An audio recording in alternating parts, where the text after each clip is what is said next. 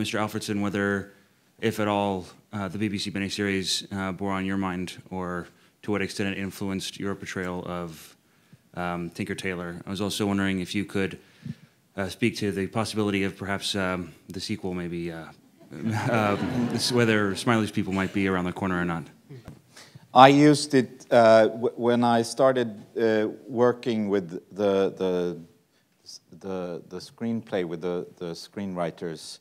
It was very useful to just get the story into my head and get some faces on all those characters and places. It was very useful for that. But it's an autonomous piece of work, and it's done in 7 hours, and it's a totally different thing than telling this in 2 hours.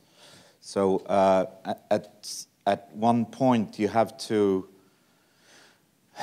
make a decision. This is mine now. I own this for this period of time, and I'm going to do it my way, and I have to leave that behind me and do my thing. But